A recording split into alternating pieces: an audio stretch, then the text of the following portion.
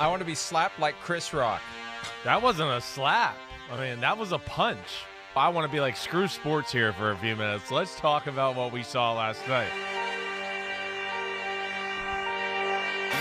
Oh, that's right, baby. Are you tuned in? You want to see me slap the shit out of Paul Burmeister? Me too, but I'm not going to do it, okay? Because I like him, and he hasn't made any dirty jokes about my wife yet. Not today. And even if he did, I'd go, ha, ha, ha, that's funny. You haven't met her, but it's a good joke. I mean, that was amazing last night. I know we were just talking about it a few minutes crazy, ago. Yeah. If you did punch / slap I know. me, I thought it was a punch until I rewatched it this morning. It sounded like a punch. It looked like a punch, but then you look at it, it's just a hard, open yeah. hand kind of thing. Either way, it was direct contact. If you did deliver that kind of contact to me, I hope I could continue on the way Chris Rock did. I mean, he just kind of wore it. It was like, whoa. Didn't change face too much. No. Kind of just... I mean, he was shocked. No, I thought he kept it together really well. I mean, as well as you can keep together. And that, I mean, you talk about a quarterback having to deal with some pressure in the 2-minute drill. I mean, holy crap! He got slapped in the face, then kept it together. And you know what's even the best part about it is because, of course, when you were watching live, they cut the sound off, right? So you were like, I don't know what's going on. To see the clips today of the sound, like he just, his first reaction was, Will Smith just slapped the shit out of me. I mean, he did about as good as you could do. I thought so too. And he was clearly rattled. How could you not be? And like, go back and watch it a dozen times, of course. And like right when Will Smith came up there, Chris Rock was excited. He's like, oh. I guess I know. I mean, he's not expecting to get hit. Kind of impromptu, kind of or he's going to like put me in a headlock or be like, how dare you do he's that? Kind of smile and lead into it. It seemed like he thought it was going to be some some little banter with Will Smith, not a right hook. Right. Another fun thing to watch is that the people sitting around Will Smith when he was yelling back. Oh my gosh! At the tables, they're like in shock. What should I be thinking, doing, saying? Yes, that to me was amazing. It really was. And I know there's the people out there that think it was a conspiracy.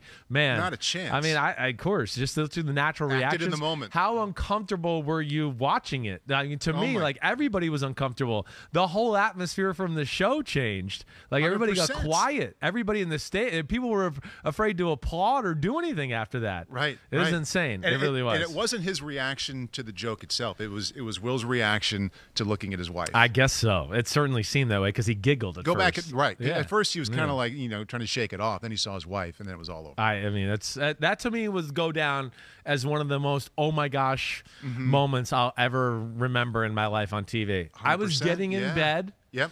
I was already there. I was in bed. I was kind of like talking to my wife.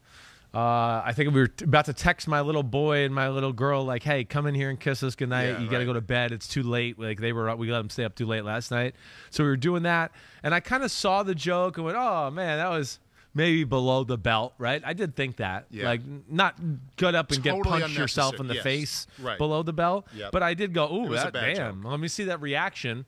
I turned away for a second. I looked back and I went, wait, somebody's walking on the stage. And my wife, and we looked back at the TV and we were like, oh my gosh. Yeah. One of those where we went back and rewound it. Of course. After the whole segment was over, I was like, we got to go watch that again. I was about 10 steps ahead of you. I was already in bed. I was looking through texts people had sent me to maybe get on the show and like sift out the good ones and send them to Pete. I was doing that. And of course, Twitter just blew up. So it cut into my work time. Yeah. I'm sure. Ultimately, it kept me awake longer than I wanted to. Right. Because I kept watching the whole night. And then it got the best actor. And I was like, well, let me see if this guy who threw a punch on the show. Yeah. And then he's going to get up there and tell us all about love and taking care of people. And I'm like, what? This doesn't make sense. I mean, I guess technically he took care of his wife there, but wasn't exactly showing love there. In addition to that, like, we've got a lot of shit going on here today. We got football to talk about. So we're going to go through Chris's top 5 wide receivers in the draft class, which is always fun position. Yep. But now I feel like this position is getting more attention than the quarterbacks because the quarterbacks are seen as not that great. They're still fun to address, but I think this group has created more buzz than the quarterbacks. You've got the Devontae Adams, Tyreek Hill thing going on, so receivers are top of mind, what it means for the draft. And you've got a list that is not the garden variety top 5 receiver list. So well, you know me. We've got a lot happening. We do. It's a deep class. It really is. It's got a little bit of everything. So beauty in the eye of the beholder, Always. or beauty in the eye of what your roster needs. I think you're going to be able to find it. You know, some teams are going to be looking, hey, we need a big guy who can catch 50-50 balls and do that. Another team's going to go, hey, we need the slot guy that can run really good routes and read defenses. There's all of that to be had here. It is going to be interesting. Now, I will say, I don't think like some of the top-end guys, I would say I think are hair overrated. Pause that. Yep. Vader Nation is Right. going to get you right there. He says, hey, Paul and Chris, big fan of the pod. We've all heard this draft class is so deep at wide receiver, Yeah. but is it fair to say that this has kind of become a trend? How do you think this class lines up with the past 3 classes of good wide receivers? I don't think it's quite up to par with those ones. Maybe the depth is there. The depth is there, definitely. Top end? Yes, the top end to me is not quite the same. I feel like the last 2 or 3 drafts, we've had top end where I've been like, man, we're talking about guys in the second round here that are like, they're difference makers, superstars. I mean, again, it was, 2 drafts ago or 3 drafts ago where I had DK Metcalf and A.J. Brown as my 1 and 2, and people were like, you're crazy. They're going to go in the second round. Right. They did. You know, but it speaks to also, there was some talented guys coming out in the class. You have those 2 examples. Right. Cooper Kupp, 3rd round. Debo Samuel. Devontae wasn't a Chase first-round pick. Claypool. Tyreek Hill wasn't. Exactly right. There's a lot of years where it doesn't. And to me, it goes a little bit into the quarterback conversation here, too, where it gets a little too into production. It gets a little too stats all the time. Where I want to go, again, hey, everybody, if we put DK Metcalf in Ohio State back in those days, his stats would have been different. Right. It would have looked different. I'm sorry. You know, we can't always put it on production and, that makes me feel safe because it's production and he's on a winning team. You know, at times you got to look at it and go, wait, the guy's open all the time. I don't know, the quarterback's an idiot.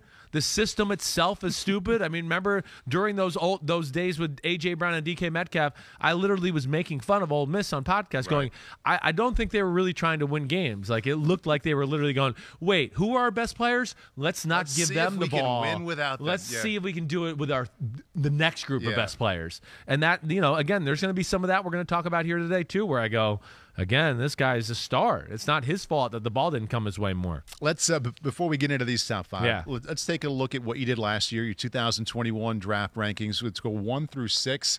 Jamar Chase, Devontae Smith, Dyami Brown at 3, Jalen Waddle 4, Kadarius Toney 5, then Terrence Marshall Jr. at 6. So looking back at this almost a year later, what's your knee-jerk reaction to that list? Well, of course, I went out on a limb with Dyami Brown, right? That was kind of like my under-the-radar, I thought, guy.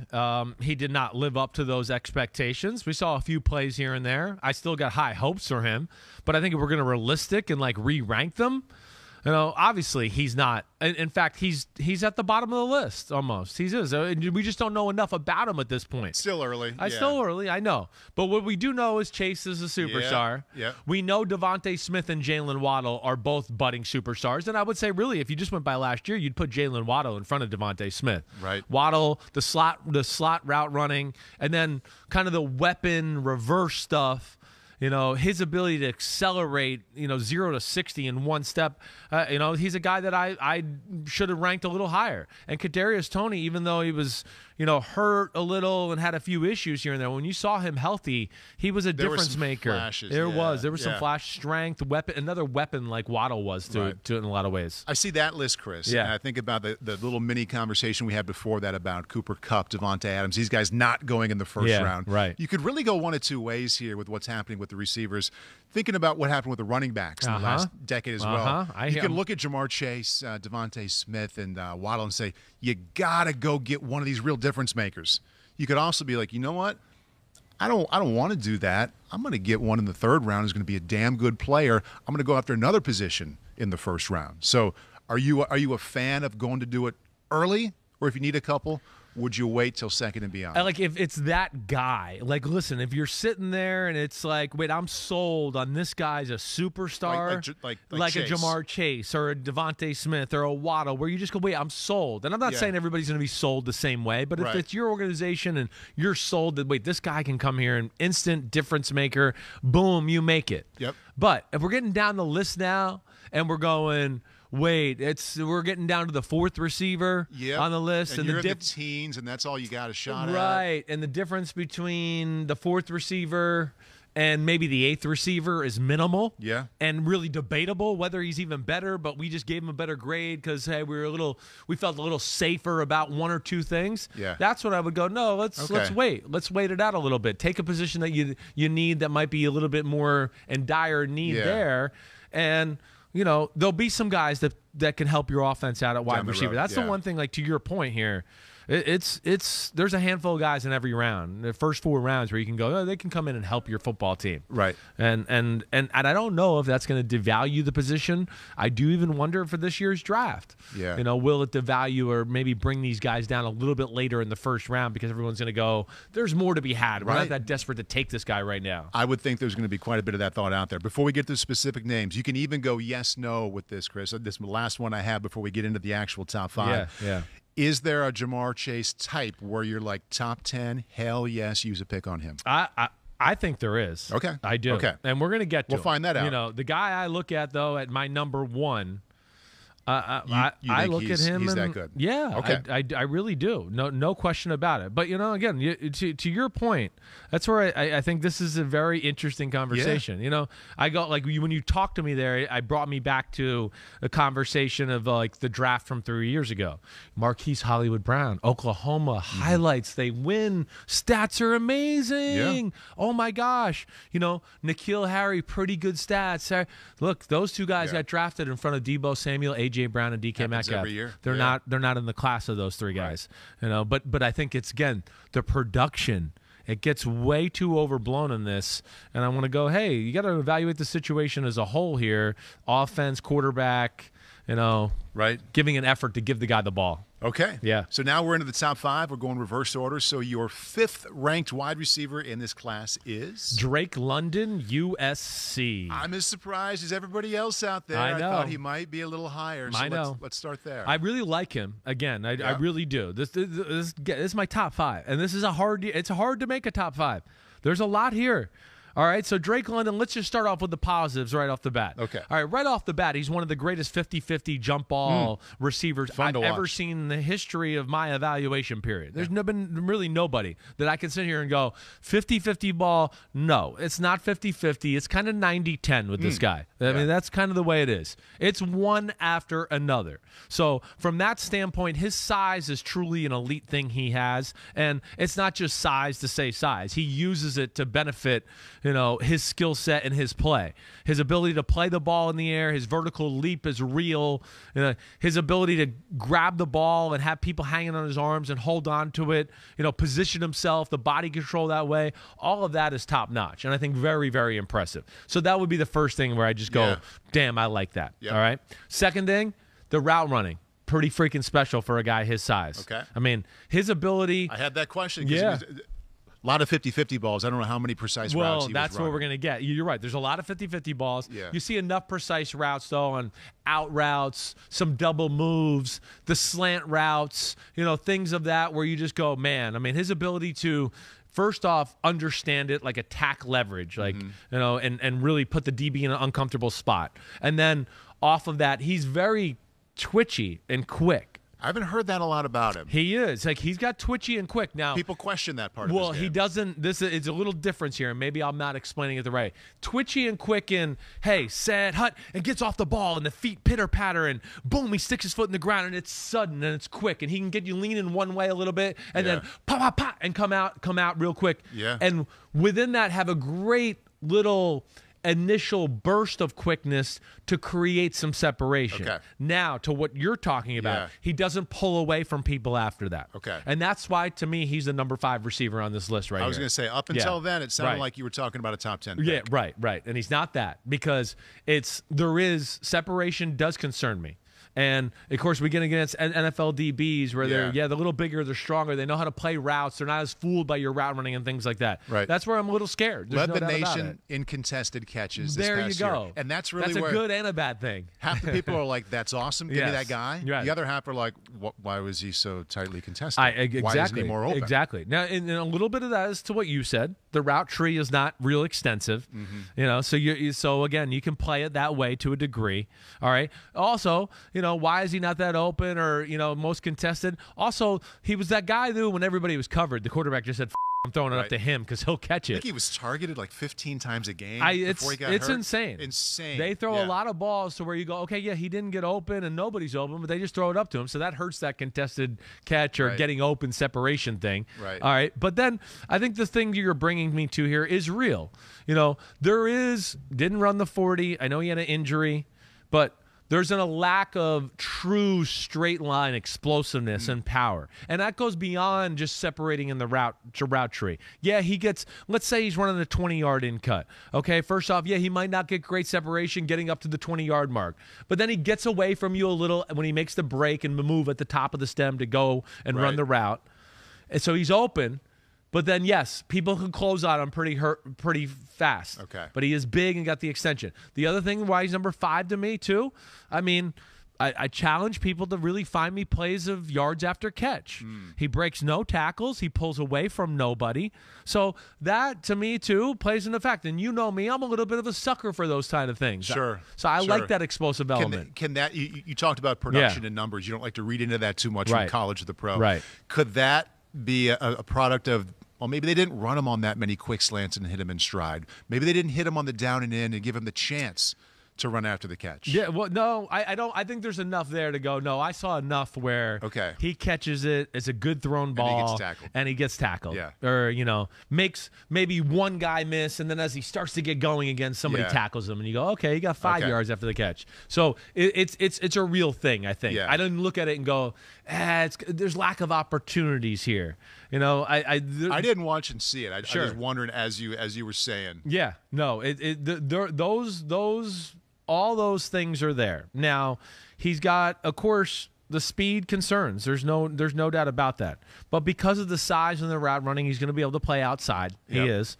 He understands how to set DBs up, play with their mind a little bit, set up his own routes. And like I said, for a big guy, his ability to stick his foot in the ground or get you leaning one way, pitter-patter to the right, and then, boom, I stuck my right foot in the ground and I made a 90-degree angle cut the other way.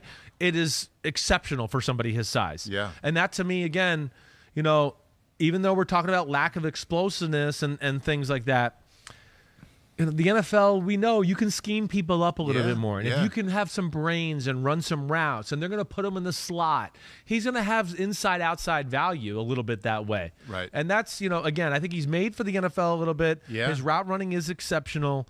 The size and the 50-50 ball is exceptional. He's number 5 on my list, though, because it's the thing you brought up first. Lack of true explosion, separation, yards after the catch. I'm going to make something happen. Right. That's why I make him 5. I think he is really intriguing. All these guys are. I mean, they wouldn't be in your top 5 list. They didn't have a lot going for him. But he was such a spectacle this year when he was healthy. I want to bring a couple of things. Cool. They played at Notre Dame. Yeah. So you know me. I went down, get as close to him as I can.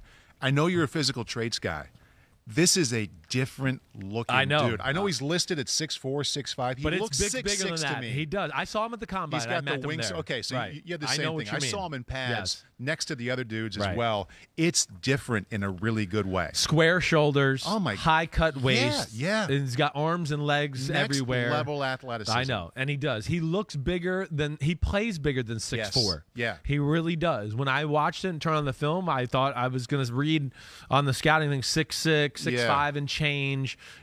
It's a Calvin Johnson-ish look. Maybe not quite the thickness in the legs and the butt, but that kind of like, whoa, that guy's a lot bigger than the DBs out there covering him, for sure. And I had this thought too, watching him that night, and also in the last couple of days thinking about our show here today.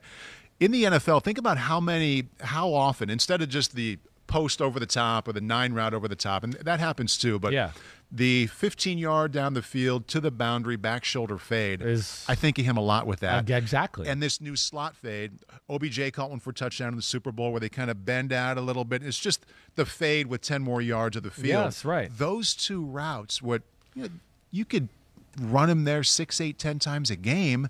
And if he's not your best guy, like if you're drafted to be the number 1 guy, probably an issue here. Yeah. But if you got a great tight end, you got a great number 1. This is a luxury pick that would make sense to me in the teams. Yeah, I wouldn't be shocked either. Yeah, we have a fast guy over here who can make plays after the catch and do all that. We got the tight end. Now we need the red zone size guy. Yeah. Or it's 3rd and 4, and we got to throw else. a slant where he can just box the guy out and we can go to him and he's going to Yeah. snag the ball out of the air. To me, again, that's why I even said to start this, a little bit of this is going to be in what you need, what you got on your roster already, what you fancy altogether. But I think, your point is real.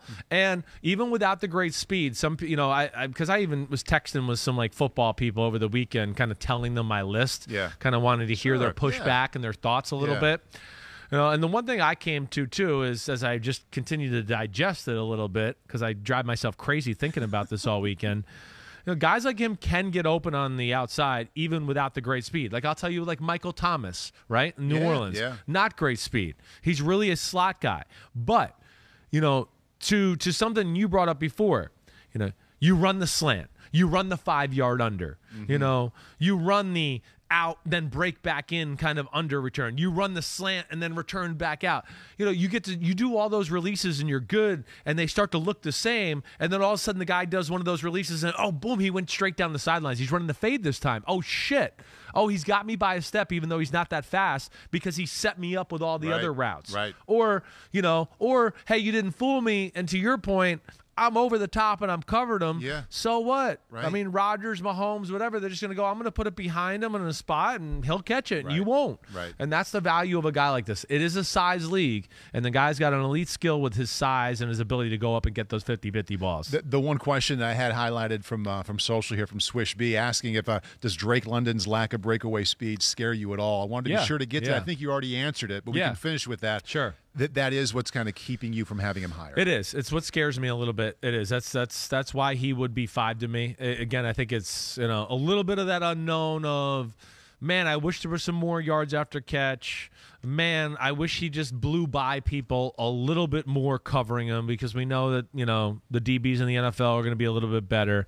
Yes, those are real concerns. But either way, I still think the guy, he has a very high ceiling, and it's a high floor, too, I think, because of the way he runs routes, his quick feet, and, of course, that size. All right, Drake London, USC wide receiver, number 5. One note on him, fractured ankle late October. Oh, I know. Hasn't been able to work out. He'll have a solo pro day early April, right now listed as April 5th, to give everybody a look and see where he is with that comeback. Okay, moving up to number 4. What do you see? Number 4, I'm going Treylon Burks, USC, Arkansas, excuse me. Yeah. And I know I'm probably lower on this guy as well. I don't know. Just like Drake London, I mean, listen, I pay attention to sports media.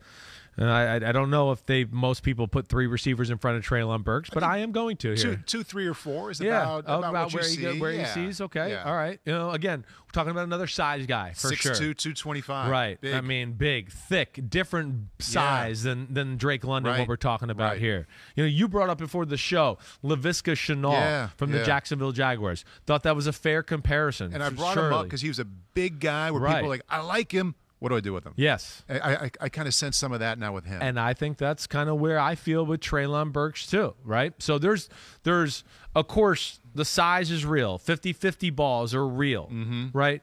You see, unlike Drake London, we see some evidence here of this guy being able to just run by people and go beat a guy on a go route for a 40-yard touchdown. So there is more of that here than with him. But am I wowed by the speed with Treylon Burks? Absolutely not. Yeah. Do I have a little bit of a fear of, separation in the NFL running routes? I definitely do. I think a lot of people feel that because, he was mid to high 4.5s, I think, at the combine. Yes, he was. Right. So he was at 4, this 5, position, 5.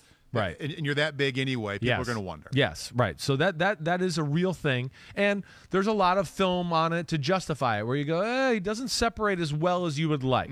But now where I put him in front of a Drake London and think he's a little different is back to what you said. It's a little bit, he's a weapon.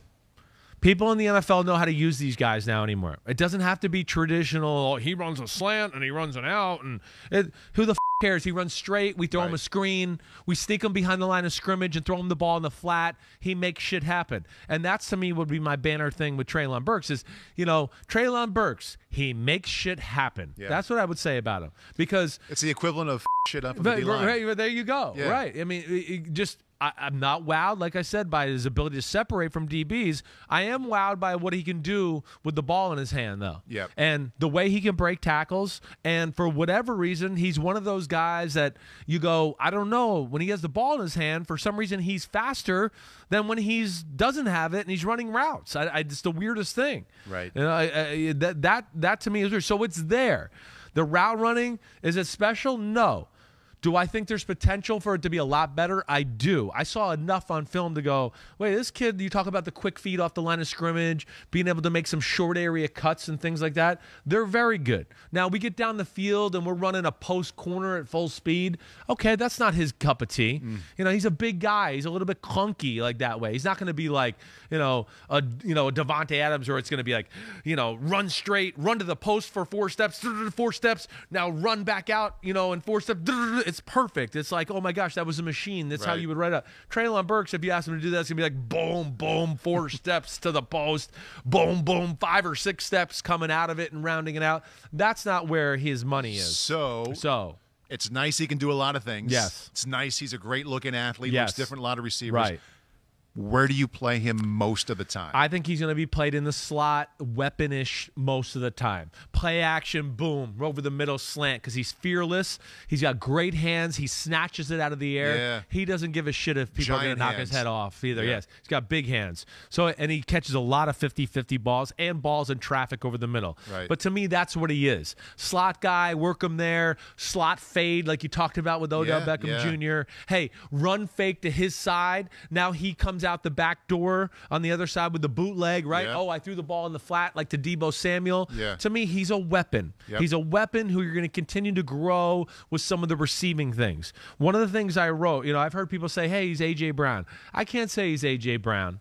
A.J. Brown, first off, is like built like the Incredible Hulk. Treylon Burks, I saw him in person. His body is not my favorite. It's a little soft for a wide receiver, all right? But the guy that I came to my mind a few times, and now he's bigger than this person. I get that. To me, is Jarvis Landry-ish.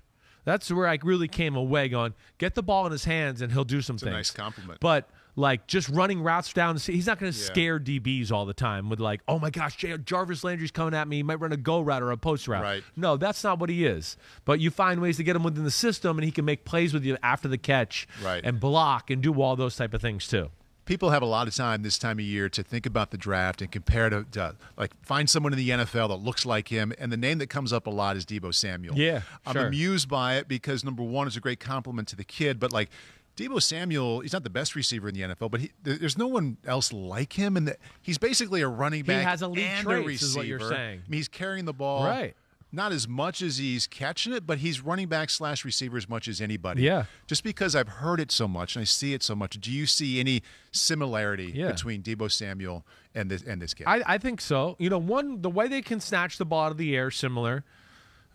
He's going to be a weapon like Deebo. You can give this guy reverses and toss sweeps, and he's going to be natural. And because of the size and strength, he's not going to be like, oh, no, there's a linebacker coming. Let me get down. Yeah. He's going to go, wait, I can make a move, or I'll give him a shoulder and try to absorb it and keep going. So that's where I do see the Deebo. Now, I don't think he's got the rocket up his ass Deebo Samuel has. Right. I mean, Deebo Samuel, where he is special, is his 0 to 60 is like as good as anybody in football. I mean, he can take off. That's not where, Treylon Burks going to make his money. But he's got good speed. He can make you miss in space. He's going to break arm tackles. And that's where he's good. I mean, again, you watch the A&M game, you watch the Georgia game, you watch Alabama. The DBs aren't scared of his ability to go by them, but they respect it enough. Yeah. Alabama, you see him catch a ball on the right sideline, he stops and then cuts back across the field and outruns everybody for a touchdown. Yeah, that's what I'm talking about with him a little bit. 8 catches, $179, 2 touchdowns against Alabama. I know. That's pretty good. It is. Sounds to me like if a GM likes him, and tell me if you think things work this way, you need to get time with the play caller, whether it's the offensive coordinator or the head coach, after you decide you really like him, to spend a day being like, okay, we think he's awesome. We think he's worth our first-round pick. How would you use him? Yes, right. That's what it's got to be. Like that kind of synergy in that building. Agreed. I think that this is going to be a team that's going to go, we kind of have our 2 traditional receivers. Yeah. Now we need a guy that can kind of do a lot of different stuff and just make some plays for us. We gotta have that. Yeah, he might not be the guy we go to, like we need a 10-yard out route or a real intricate route in a big situation. But, you know, whether it's a 2nd and 6 reverse or toss sweep or, you know, like I said, the bootleg or wide receiver screen, he can catch a wide receiver screen, make somebody miss, break a tackle, and take off. And all of a sudden you go, damn, that big sucker just went down the sideline for 40 yards here. That was pretty impressive. And that's where, you know, he's got real potential in the NFL. He pushes off a little too much. You know, but man, plays through contact when running routes, people out all over him, physically holding on to him. It does not bother him. And he's kind of just a football player. And like I said, see enough foot quickness to think the route running can get better. You know, and again, you got to piece that stuff together sometimes. That's a little bit of a projection, but Treylon Burks, I certainly like the player. 2 wide receivers in, big receivers. Drake London at 5, Treylon Burks, Arkansas, 6'2", 225. At number 4, number 3, what kind of name do we have here? Number 3, I mean, we're going off the board here. We're going off the board. Welcome to Chris Sims. Yes. Chris Sims Crazyville, all right? Whatever you want to say. I'm not backing down from this shit, though, all right? I'm going Alec Pierce from Cincinnati. Another big receiver. Another 6'3", big receiver. 210. Yes, another big receiver. Has a rocket up his ass. How many? 3. It's a good nobody number. Nobody can run with Alec Pierce. Let me just tell you this. Yes. Here's because people are going to go, Alec Pierce, what? And they're going to go, oh, his stats or whatever. And I'm going to go, wait, but yeah, they were 12-1. He was definitely the best receiver on their football team. Well, what I would tell anybody right off the bat is just like, because people aren't going to like want to buy into this right off the bat. I would go, just go watch the Alabama game. I think he's got 2 catches. Right. Again, 2 catches. Not his fault. Again, I'd question the coach and the quarterback to go, do you guys know who you have over there, and are we watching the same game? Alabama was scared shit of him. Their DBs, after the first few plays, went, oh, my gosh, we can't run with them. We're backing the off. Was he running by people? He runs by everybody, Paul. There's nobody that can run with this kid. Nobody. And he did run low 4.3s at the combine. He ran 4.41. 4.41. I thought he was in the 4.3s. No, but either way, our next guy's going to be in the 4.3s. Okay. But either way, his times and everything he did at the combine were phenomenal. Okay. All right. But nobody runs with him. All right. And then you watch Alabama, too. They was the only guy, and just if you watch that game, the only guy they were scared of in the game. They 3rd downs, doubled them. Because they knew, like, wait, this is the guy that they throw a slant route. You know, we're better than everybody else in this field, but this is the one guy that can us up. They weren't going to let that happen.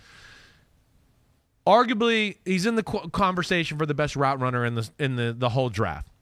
His ability to get off the line of scrimmage with different releases and do it like a pro, whether it be the footwork, the hands, whatever, it's as good as it gets. It's put it on a reel type stuff.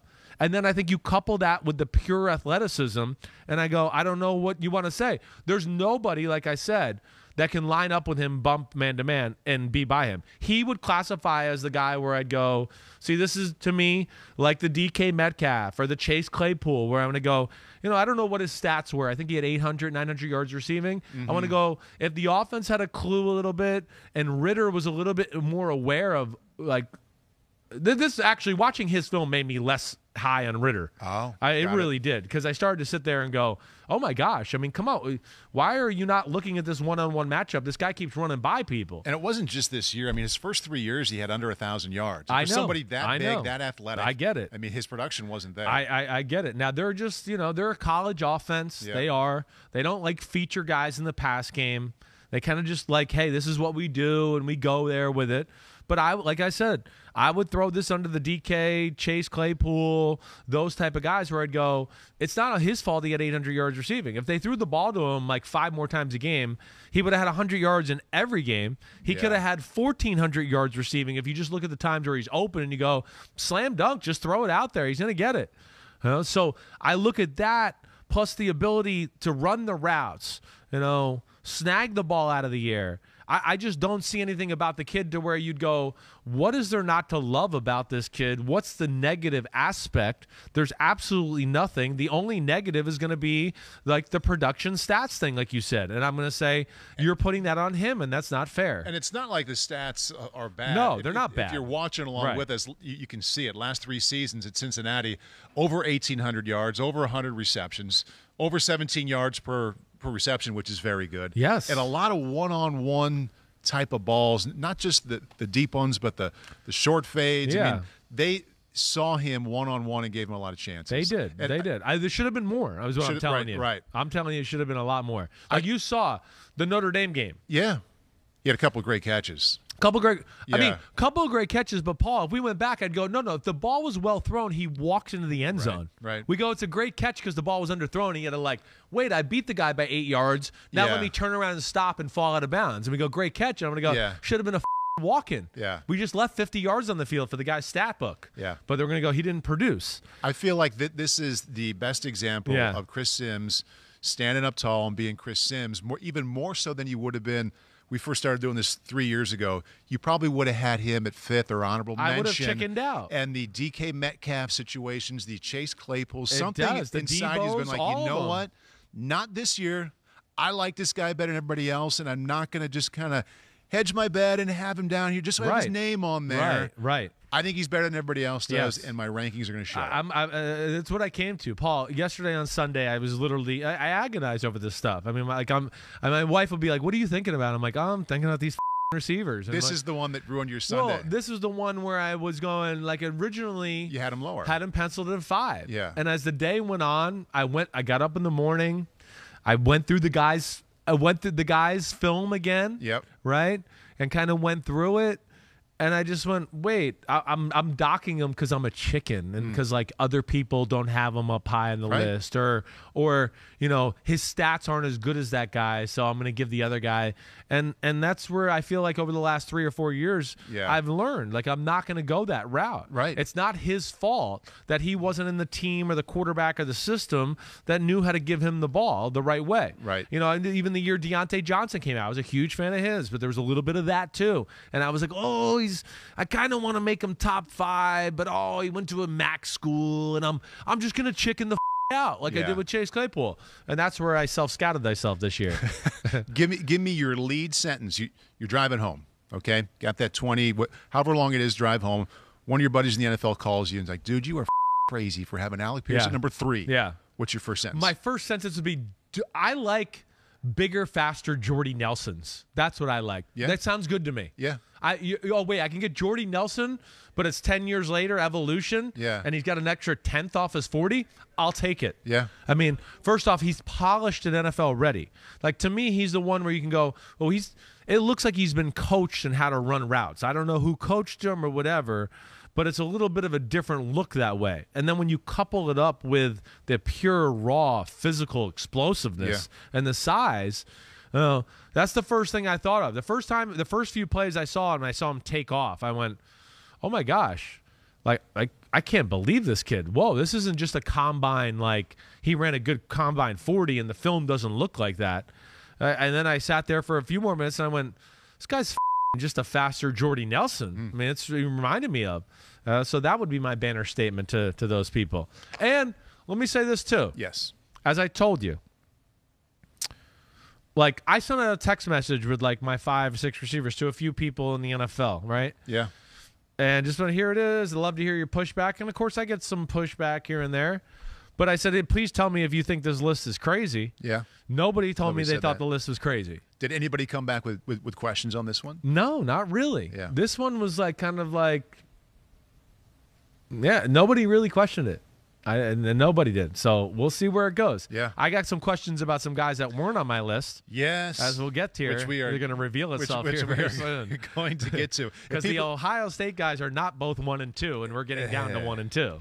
People out there are probably doing some math and like, wait a second. We only have two left. Yes, right. With the Alabama guy. We got 2 Ohio State guys. Maybe a player to be named later. Yeah. Maybe some names that aren't going to be on here. Okay. Yeah. Number 2. What are we looking at? Well, number 2, the most pleasant surprise of the draft for me. and that's Christian Watson from North Dakota State. Another big receiver, 6'4", 210. Big receiver. Yeah. Right. I mean, also much higher, or fairly noticeably higher than some other experts. So what did you like most that made you push him up here? You're going to hear him more and more. I have all the confidence in the world that you'll continue to hear his name more and more as we go by here. As high as 2, though? Maybe not number 2, maybe not. But I think you're going to start to for sure hear like, oh, he's a first-round wide receiver. Yeah. That's for sure. And I think there's been some people who dabble that he might go at the end of the first or whatever else. I just, again, I sit here and go, do you like DK Metcalf? Do you like Chase Claypool? Do you like Mike Evans for the Tampa Bay Buccaneers? Because that's who Christian Watson is to me. I mean, that's who he is. I mean, first off, him or the guy we're going to talk to at number 1 are the freakiest, most explosive people in the draft. I mean, it's a low level of competition. I understand that. I get it. So it's hard to look at it and go, wait, well, this is not an NFL DB or anything like that. But again, the amount of ground that's covered in the time that's covered, to me, it popped off the screen as much as anybody in the draft, except for the number 1 guy, who I think it's very equal to. Yeah. But, okay. I mean, run by people all day long. Doesn't matter. The time, at least the film looks like the time at the combine to me. And the time once again? 4:36. Okay. I'm going to get it, just make sure I got it right here. Oops, I'm on the wrong guy still. Noteworthy. But it's right. It's 4:3. It's top of the line in just about every category. Again, I didn't watch this guy till maybe the 10th, 11th receiver, right? Yeah. But this is where I love it too, is, again, when you watch them all consecutively, yes, there's the talent gaps, and you question all that, but you're also watching to where you're going, wait, I just watched this guy run down the field. Whoa, this guy's running down the same field. It's 100 yards and got a line every 5 yards. But different competition. But I can block them out and go, this guy's covering that field quicker than that guy was covering that field without looking at the guys chasing him. Right. I watch, and I had that question written down in all caps. I mean, it looks like the 5th graders playing at recess with the 2nd graders. There's definitely part of that. How do you project that? I know it is going to be part of the projection. But I think when you just look at the size, the skill, what you saw on film, seeing the guy in person in Indy a few weeks ago, seeing the workout itself, you just go, whoa, this kid's like a real specimen. First off, I would argue his acceleration off the line of scrimmage is as good as anybody in the draft. It's up there with anybody. I mean, and then are you talking about just the speed and quickness, or the getting away from press ability coverage? Both of them are really impressive. But the ability to just like, wait, I got press coverage. Let me, jump, get off the line. My feet are square. I'm going to inside release, and now I'm going to turn it on. He's by people within 3 steps. He stacks them. It's gone. It's over. And because of the level of play, he's 5-10 yards by them. Right. But also like slant route. Runs a slant route, 3 steps, cuts off that outside leg, that right leg. He breaks through. I mean, he just absolutely explodes out of cuts. With the ball in his hand, to me, this is the closest to what you want to say with your Deebo Samuel. Yeah. With just his ass and hair are on fire. It's just he gets it, and he doesn't know anything but 100 miles per hour. Yeah. He catches slants over the middle. He can rip them out of the ground. Now, there's some questions, like his hands are a little bit iffy for a guy we're talking about that I look at to go, he's a top 20 pick, in my opinion. Now, that second best receiver and the hands are iffy. That doesn't necessarily go together. Well, iffy in the sense of we're holding it to a first round, like a first-round standard. But I don't go iffy like, oh, I don't know if this guy will be able to catch in the NFL. The drops I saw, I look at it and went, this is a guy that didn't get the ball enough, so now he's going to get the ball for the first time with 3 minutes left in the first quarter, and he can't wait to catch it, and he's already looking upfield because he wants to show the universe, I'm going to make this guy miss and turn up the corner and run for 70 yards. So their concentration drops to me. Okay. So he does have a few of those. There's no question. All right? But he's also got some of the most damnedest unbelievable catches, I would say, out of anybody in the draft, too. So that's where I come to the fine line and go, I'm going to chalk this up to a little bit of a guy that wants to do something after the catch so much. I don't look at it a guy like, again, he's open or whatever. He's not fighting the ball. I don't look at it like, oh, he's coming at him, and he's like, oh, I can barely catch it. It's none of that. It all looks natural.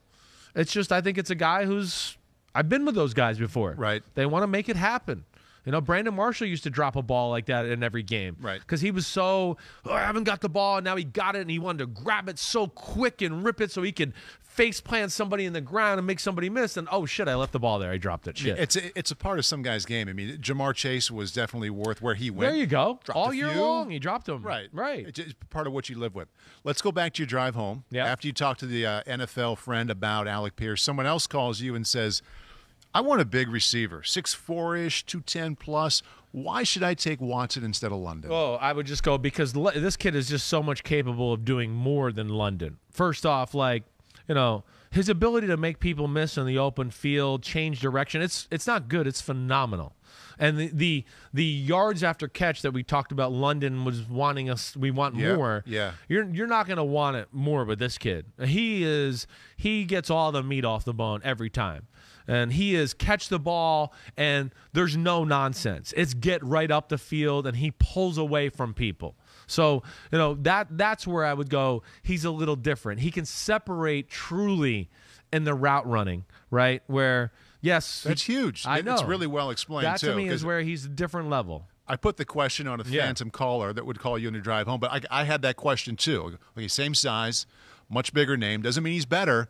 But people out there probably wondering, God, if I want a bigger receiver, why this guy? That to me is the guy. Very well. You explained it really well. It's rare to have a guy this size run the way he does, and to me, it's in the class of the freakiest of the freak NFL wide receivers when I watch him. Like I said, the names I brought up: Metcalf, Claypool, Mike Evans in Tampa. That's who I think we're looking at here. Is that type of player? Awesome comparison. Yeah. I have one question here from social, and you've kind of summed it up, but I think so many people would be thinking this. At Thomas Gatz TV says, Watson obviously physically dominated everyone in North Dakota State with how explosive his combine was. Is it fair to say he's just an elite athlete that would have done similar things versus better competition? Yeah, no, I have no doubt about it. You put him on, again, I always think about this stuff. You know me. You put him on Alabama or Ohio State, we're all going, this is a top 10 pick. Yeah. Yes. This is, you know, they give him, Paul, he gets to do running back stuff. They put him at tailback. Right. Yeah. I mean, it's good return guy as well. Amazing return guy. Yeah. So to me, this is a guy that can run all the routes you want in your route tree, and then he has the weapon, and then he has the, you know, hey, he's going to take pressure off our offense every now and then because he's just going to go for 70 yards, whether we throw the ball 3 yards to him or 70 yards down the field. Either one are viable options with this guy. Right. And that to me is, again, where he's special. And I absolutely shocked if you don't start to hear his name climb up the mock drafts. I really will be, because to me it's just too eye-popping and too special. Hopefully at some point here in the next 3 weeks we can spend a pod where, I mean, today we're getting to know the rankings and why we can kind of maybe match where they would fit best in the first round. I'm not asking for that here, but before we move on, top half of the first round, like 1 through 16, somewhere in there. I look at them that way. I do 100%. You know, yes. I mean, there's just this is a special specimen to me. That's elite in a lot of areas. And like I said, the only thing you're questioning is, you know, people are going to question the school. Okay, I get it. I understand that. I'm here to try to tell you that I think the speed translate. I've been around for a long time. I'm pretty good at this stuff. I'm hopefully that's why you listen to me. I'm here to tell you it translate. And, you know, what was the last thing I was going to say? Yeah, but when you're talking about the only negative is, hey, you know, I wish the hands were 100% all the time. Everything else, you go, no, that's 100. Yeah. Again, I got to take the context of the drops and things like that, and then that was at least my assessment of that. But I think this is a first-round receiver all the way, maybe the most physically gifted receiver in the draft, certainly in the conversation, in my opinion. Well done. Yeah. You're 4 in here before we get to 1. 5, Drake London. 4, Treylon Burks from Arkansas. 3, Alec Pierce, Cincinnati. 2, Christian Watson, North Dakota State. So now here's where I get to tee you up. And I don't know which one of the Ohio State receivers is going to be one, but I mean, I get to learn about Olave or Wilson here, right? Yeah, no, you don't. Sorry. I know. I'm no Ohio State guys in my top 5. I understand. I'm going to be – and at Ohio State, I'm sure they love me there already too, because I was so good with Justin Fields last year. But I really love Olave. Yep. I like Wilson a lot. Yep. I like Olave more than Wilson. I will say that. Yep. They were certainly the guys I looked at right on the fringe of this list. Yeah. You know, and I understand they're popular names, and I'll dive into it more, but they're not Jameson Williams of Alabama. Let me just tell you that. Jameson Williams, number one. I want to hear about him. Yep. What you do with the injury, and we're going to get to the Ohio State guys after this, but right. Why is Jameson Williams number one? Jameson Williams is, like, to me, the most slam dunk, easy valuation I've seen so far. I mean, again, he's Jerry Jeudy with another gear, right? He's Devontae Smith with a little more strength to his game than Devontae Smith. I look at Jameson Williams and just go, you name it, he can do it. You know, arguably the best route runner in the draft. Arguably the best yards after the catch after the draft. Arguably the guy that I'd go, oh, you just want to throw a go route? He's the guy I want to throw it to. Get to see it against all types of competition. Get to see all types of routes. You know, has freedom for a guy that's 6'1.5", 179 pounds, plays like Devontae Smith, plays way stronger than his size would indicate. And again, that's not only just the route running. Yeah, he can take some bumps and some rubbing and some tugging as is going down the field. And maybe I shouldn't have put it that way, the rubbing and the tugging. But I know, getting an X-rated podcast here. But also, what I was more impressed with, too, is how many tackles he breaks. You know, to me, compared to the Ohio State kids, first off, he's faster than the Ohio State kids. Right, which off is where the bat. he was right at Ohio exactly, State. Which is transferred. crazy. Yeah, no. He makes way more happen after the catch, right?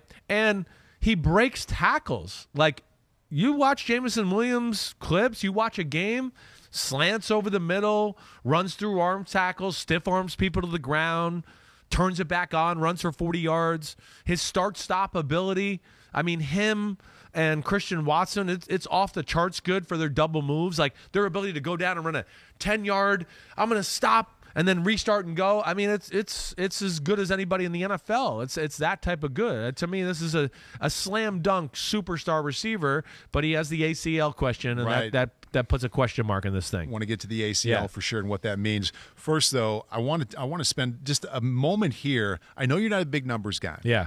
Production in college can mean a lot. Doesn't have to mean everything. 20 yards per catch. Yes. Right under 20 yards per catch. Right. In the SEC. Better than Waddle, better than Smith, better than Jeudy. What's your read into that yards per catch? It's real. It's real, too. And then this is, to me, where, you know, not all 50-yard posts are created equal. Right. You know, I'm going to get into a little bit where I go, hey, Garrett Wilson 50-yard post is usually against like the most unbelievable look. Yeah. And he's matched up against the safety. And I'm going to go Jameson Williams 50-yard posts are like corners playing him man-to-man. Safety's also back there trying to run with him, and he runs by both of them. Like, that's, to me, is where it's a little different. That's where he separates himself, especially from the Ohio State guys, but the rest of them. And then I think the yards after catch thing is real. That's where I think it adds to it. So, wait, he can run deep. He can run a post corner and never even break stride. He can do all that. But you see like so many plays where you go, hey, he caught the ball at 5 yards, but he got 27 because he just ran through an arm tackle or stiffed arm somebody and turned it on and made one more guy miss. And that, to me, is where he's a little different than the rest of the group. Yeah, and everybody, not everybody, but all these first-round pick wide receivers at Alabama all had really good yards per catch. But 19.9 is enough different where I wrote that and I'm like, I've got to find out, is this just him running by people or is there something else? And the fact that he's doing more than just catching the post over the top says a lot. It's a little of all of it. It's a little of everything, let alone he always has that ability to, you know, run the post, run by everybody, go route outside, run by everybody. I mean, to me, he was by far the guy that DBs were scared of more than anybody that I watched in this whole thing, right? You know, of course, Christian Watson, it was a low-level competition. Some of those DBs were, like, literally running 4 seconds before the snap, like, I got to get back. But, yes, you could tell in every Alabama game you watched, DBs, even when they wanted to bump, when they got close to set hut, they started going backwards. And like, I'm going to give him some room because he's going to run by me. And he can run by anybody. He is so smooth. You know, whether he wants to run the, you know, more of the slant and then come back out, chop the feet, stick the foot in the ground, or he wants to run, let's say, the 20-yard in cut, and he runs at full speed and just puts one foot in the ground and seamlessly breaks over the middle. That to me is where he's good. And then the last thing is, you know, I always write this down as kind of like he does the Debo snatch out of the air. And that to me is where him and Watson and even Pierce had this a little bit too, to me, where they separated themselves. They can catch the ball full speed running over the middle and just never break stride and rip the ball out of the air, and there's no slow down transition step to go, wait, now I tuck the ball away, now let me regather and start speeding up again. Meaningful quality in the NFL. To me, it's huge. Yeah. Exactly right. It's one of those things we overlook as evaluators sometimes, and you go, all right, but if that guy's like tuckling the ball in, it's not going to be the same in the NFL. He's going to get tackled right there. And you want to know why Deebo Samuel's always running down the middle of the defense. It's because he can do that without ever breaking stride. All great stuff. Thank you. You mentioned the one negative. It's a big negative. It's a giant question mark. Torn ACL in the national title game in January. Wasn't that long ago. If you use a top 10 pick on somebody, you want him to play in September. So teams like the Jets, they pick at 4 and 10. They'd love to have the best receiver in the class. What do they do with this evaluation as it pertains to their early picks? He'd be a guy at 10 where, again, you'd have to read the room the right way and the draft the right way, where maybe if you're the Jets, you're thinking about trading down a little bit. Maybe you think he's a guy that I would say I'd be willing to draft him a few spots higher. And so what? We don't have him for the first 4 weeks of the year. Especially if you have a pick at 4. That to me, you know. And again, they got Corey Davis. They got Elijah Moore. Yeah. They got a lot of other picks left in the draft. But they clearly want a wide receiver based off of how they behaved the last couple months. Yeah, they need a game breaker. Right. We know they gave Tyreek Hill and the Kansas City Chiefs basically the same offer the Dolphins did. He'll just pick the Dolphins. He wanted to live in Miami. He's from there. Yeah. So, but yes, this would be the type of guy that I'd go, oh, this makes sense. You want a Mike LaFleur run game. You got the other receivers that kind of do everything. Now we need the guy that scares the shit out of everybody. Yeah. And that to me is this guy. Right. And so what? ACL, you and I both know, 2022, it's not nearly as dangerous as the injury as it used to be. Right. You know, most guys can be close to 100% after 8-9 months, like close to 100%. 10, 11 months, you go, oh, damn, it's Odell Beckham Jr. in the playoffs. You go, he's hitting on all cylinders again. Right. And it was just barely a year. Right. So he'd be a guy, I guess what I'm saying is I would maybe draft a little higher with the injury there. And I know I've said this a couple of times, that we want to get to like assigning kids with where they might fit the best later on sometime in April, but the ACL injury is such a part of his evaluation, and it's such a part of wondering, okay, what's going to happen with him. Yeah. Do you think he gets out of the top 10? You don't have to pick a team. No, I think he won't. I don't think he'll go top 10. Won't go top 10. I don't think he will. Top 15? I think it's right in that range. Okay. I feel like a 15 to 20 is probably where I want to say him with all the circumstances surrounding this here. Yeah. I will say, no ACL. To me, this kid is a top 10 pick. If Devontae Smith was last year, Jamar Chase, to me, this guy is right there in that class of player. No question. Better than Henry Ruggs coming out. Yeah. Not even close. Better than Jerry Jeudy coming out. Where, what was Ruggs? The 12th pick, 11th pick? Jeudy was like 14 or 15 to me. So, 12th for Ruggs. Yeah, to me, there's a significance. Like I said, he's Jerry Jeudy route running with a 6th gear that Jerry Jeudy didn't have. Better than Smith and Waddle? He's very much like a Devontae Smith. That's really what he, to me, is. Body it's type that. It's that body type. And he again, I think he's 10 pounds heavier than Devontae Smith. But yes, the way he runs routes, the way he gets off the ball, to me is very similar to Devontae Smith. Plays tough. I mean, really is. He's fearless. And like I said, the one thing I liked a little bit maybe more than Devontae Smith was his ability to absorb contact with the ball in his hand, and even when he was running routes, and maybe not quite be as affected as Devontae Smith was. Yes, no ACL, top 10 pick for me for sure. How many Rockets pre-ACL? Yeah, it's 3.5. It's up there. The leader. I mean, in the leader house. Some of the catches and the turn it on, and you go, he's gonna get pushed out at the 20, and you go, what? He turned the corner and scored? I mean, there's like 6 or 7 of those where you just go, no way did he turn the corner against that team where I know they got 4 guys in the DBs. So that's to me where he went above and beyond.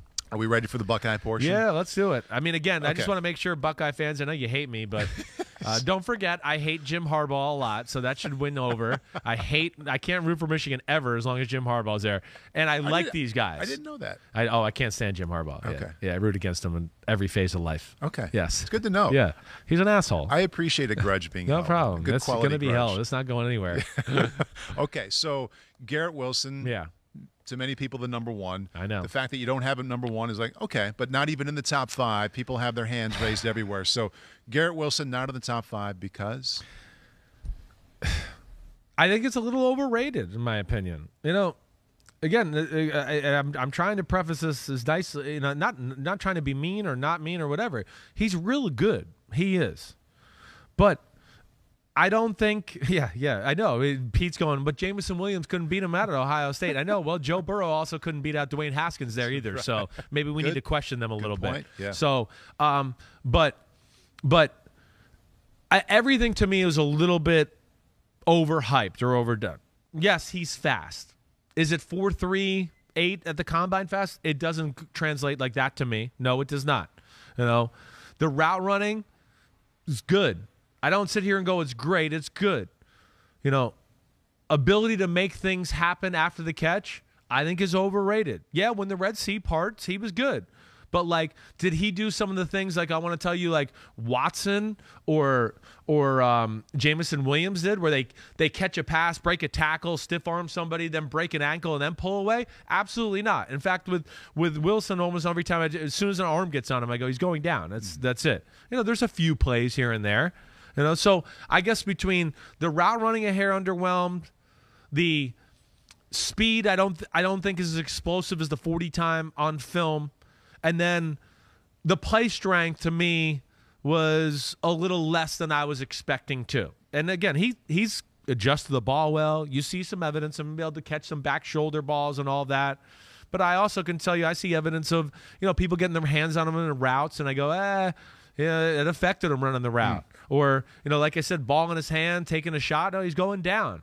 That's where it was a little different. I thought too many of the big plays that everyone's going to go, oh, look at this highlight play. I want to go, it's like the perfect scenario. Let alone Ohio State outclasses the Big Ten more than Alabama outclasses the SEC. Just like athletically, speed-wise. After we get out of Penn State and Michigan, like what DBs do we think can really run outside of Iowa City? I don't know. I mean that to me is the other thing I would say too. And again, where I go, and then you turn on the Penn State game, or you turn on the Michigan game, or you turn on the Nebraska game that's got 2 NFL DBs on there, and I go, you don't see a lot of separating or yards after the catch or all these highlight plays we want to talk about in all these other games. Yeah. When we're playing the team that's like I talked to you a little earlier about. You know, Ohio State so outclasses the Big Ten more weeks than not, too. They're different than Bama in the fact that Ohio State will start gashing you with the run game, and they'll dominate you with the run game. And all of a sudden it becomes, oh, shit, you know, they're overpowering us up front. We can't do that. Now we have to play this crazy coverage against these receivers and do that. And it becomes like, oh, my gosh, I can't even believe they're playing this. Yeah. And it's just easy pitch and catch. It's one of the things I think I questioned about Justin Fields, was just so many of the looks you get are just so, oh my gosh, elementary. Even an average receiver, somebody's going to get open against these looks. And again, I'm not trying to say they're average. I'm just saying, to me, it's a hair overhyped or overlooked. So, like, just for the purpose of conversation here, when we were talking about the North Dakota State wide receiver Watson, okay, right. And you say, okay, I know he's better than everybody else out there, but I can picture it. I can picture him on an SEC field or in the NFL eating up ground the way he is. Even though Ohio State has an advantage athletically and they run the ball well. Great that you point that out. Yeah. Can you, even with that picture, what it would look like in the NFL? As like, okay. Yeah. He's that much, or his team is that much better than everybody else. That's why he's that open. But I think he can get open in the NFL too. Does that make sense? You know what I'm saying? Yes, I do think he can get open in the NFL. I do. I just think, like, I hear, like, people trying to say Odell Beckham Jr., and I would go, there's nothing on film that says Odell Beckham Jr. Just because he got a reverse against Michigan State and nobody was in his way, and he got to run straight for a touchdown, does not mean he's Odell Beckham Jr. Yeah. You know, that's where people, to me, lose sight of things a little bit. The context of how you got that 50-yard touchdown. You know, what did you do to get there?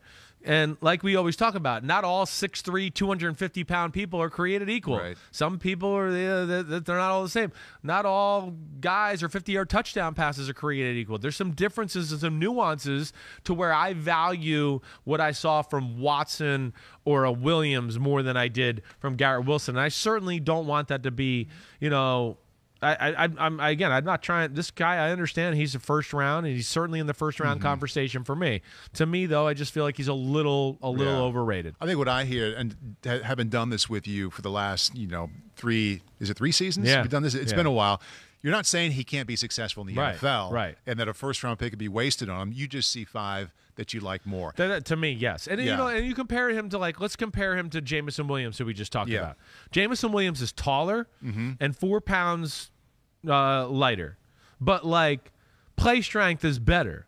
I mean, the ability to run by DBs, route running, it's to me, it's not even close. I mean, one of the things I wrote down here at the end is just I thought it's average size, it's average play strength, and you know, the speed is good, but I wrote it's not special. And I wrote the route running is good, but to me, not special. Not to where I looked at it that way. And that, I think that would be my bottom line there. You know, I don't think he's a guy that you're going to expect to run over the middle and, like, you know, catch some of those balls like we talked about.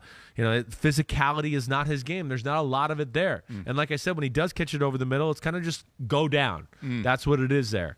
And again, there's nothing wrong with that. I'm just saying the other guys do a little different stuff. I mean, if the ball eats you up on the fastball coming to you over the middle, that there is something wrong with that. Chris Olave. Yeah. I know Wilson's the major one people are going to look at and see, but Olave also not in the top 5. I like Olave more than Wilson, so you know. I was going to ask, if one was in, Olave would be in. Olave would have been in for me. What makes him a better NFL prospect? I think Olave plays with better strength. Olave's an elite route runner, like elite. Like I know what Olave's going to be. Olave's going to be an elite slot receiver that can beat you deep, you know, from time to time. Again, I think his speed's a little overrated too. I will say he doesn't play to 4.38 to me. And again, what I would tell the people is go to some of the games with higher end talent and you don't see them blowing by people quite the same way. Or, you know, like I said, defenses aren't compromised or where they have to, oh my gosh, we have to overdo it to stop this so much that it makes it so easy for that. I get it. You know, I get it. But that to me is, you know, again, what I'll look at. It didn't pop off the screen where I just went, oh, man, he's just running by people all the time. But, you know, again, I think he has a little bit more of ability than Wilson to make people miss in space. Right, I thought really his ability to break tackles and play through. I'm running a 10-yard in cut, and I got a guy pushing on me and leaning on me. He wasn't affected during his route running, and then still can make the break and make the catch. That to me is where I found Olave to be really smooth. I mean, he's an incredibly smooth athlete. Just to the ball deep down the field is phenomenal. It's off the charts that way. Yeah, he's not real big. It's 6 foot, and he looks smaller than that on the football field. But to me, he has a chance to be like an elite slot in the NFL for a long time. And that's an awfully good position to be in with how often teams are out there with that personnel. Our friends at PointsBet give us a pretty good chance here to put a bow on this talk about the top 5 wide receivers. Yeah. So first round wide receiver drafted odds. Garrett Wilson, number 1, plus 110. Drake London, who you had at 5, is the second at plus 150. Jamison Williams, your number 1. This is all based off of the ACL injury that he had in January. Right. Third at plus 450. Yeah. Well, that says something right there that, you know, people are putting it on Jamison Williams even with the tore ACL. Again, you know, everyone knows who I like. Certainly. I feel like, listen, you want to bet on consensus or what I hear everybody saying and all of that. I mean, the safest bet seems to be Garrett Wilson. That seems to be the safest bet. Yeah. You know, again, this doesn't agree with my rankings. Right. And I don't necessarily look at that and go, oh, he's definitely going to translate to the NFL quite the way I look at some of those other guys. But I think if we're just talking about purely betting money-wise, what I hear from people in the league, what you hear in the media, all that, yeah, Wilson seems to be the most slam dunk name you hear there for sure. Right. Well, I think I would have put Jamison Williams ahead of Drake London, but Drake certainly was really good when he was healthy at USC last year. And I'm guessing the injury super well known, that, like you're saying. Also with the injury, and he'll have his own pro day early April. Yeah. I know we have one more thing here with PointsBet. Oh, I forgot about that. Our friends there at PointsBet. My big PointsBet read here. This is the second show in a row. I forgot this, and sorry, PointsBet. How dare I? You have the right to slap me like Will Smith slapped Chris Rock last night, okay? PointsBet, you're allowed to do that. If you're in an eligible state, PointsBet has an exclusive sign-up offer for Unbuttoned listeners that you can't miss, all right?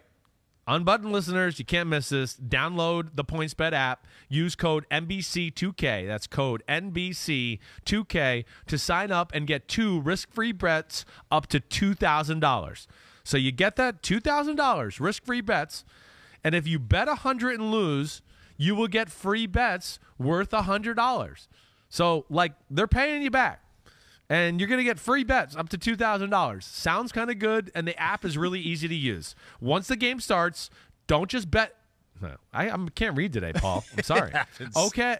Once the game starts, don't just bet. Live your bet life with PointsBet. Sorry, PointsBet. Kid can't even read today. I think you did that pretty well. If that's the worst you'll ever do. Okay. That's good. Thanks a lot. That's very good. Thanks there. I've had much worse. You've had worse? My kids were one of my sons heard this and he's like, "Dad, like, so they give you $2,000 and like you actually get that?" No, they don't. I'm like, actually, they do. They do. They're not going to give you $2,000 in cash and be like, "Here you go." Now bet but yes, in one way or another, you're getting a free $2,000 there. It's pretty damn good. Sounds like a pretty good deal. Yeah. There's a show. That's a show. There's a show. That's a show. All right. So we'll see. We'll see how this wide receiver class plays out. You guys heard it here first. We'll see. Again, it's a very talented group. There's some guys that we didn't even get to talk about that really excite me too, like some Chris SIMMS specials where I want to go, ooh, I love this guy. I know he's not. A month. Yeah, I know. And I think we're going to hit some of it on Wednesday too. We're going to react. And this position group's so deep. Yeah, we are on Wednesday going to hit more of these guys on this list, more of the guys down the line that intrigue me and I think could have a future in the NFL and be something special that way. Please send in the questions. I know me not having the Ohio State guys is going to cause some issues, but hopefully everybody can also recognize that some of these guys I did put on the list, they deserve some credit. There's some real talent here, and I'd be shocked if they're not in the first-round conversation, and that's what I mean by Christian Watson or Alec Pierce from Cincinnati. Paulie, you the man. Peace out. Nice hoodie today. Yeah. All right. Good. Thanks for not slapping the shit out of me. Peace out. That's a show. Peace. See you Wednesday. Not enough wingspan to reach over there. I could get that, though.